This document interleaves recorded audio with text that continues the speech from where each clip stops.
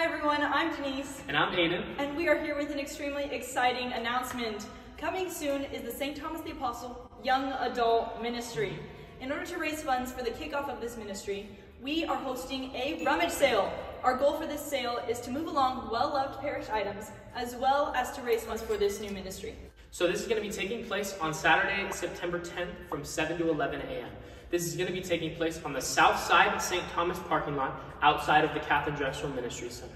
What's going to happen during this rummage sale is we're going to have different colored stickers with different varying prices for all of the different items. And if you like one, you just pick it up, bring it to the checkout stand, and it's yours.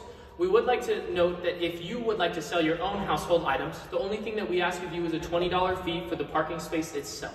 If you would like to buy a parking space, we ask that you stay present with your items throughout the entirety of the sale. You will be collecting the profits of the items that you've sold. However, the $20 fee will go towards the funding of the new young adult ministry. And if it gets hot, feel free to bring an Easy Up and some waters. If you would like to buy a parking space, we are pre-selling them on all masses from Saturday the 3rd and Sunday the 4th. We hope to see you there.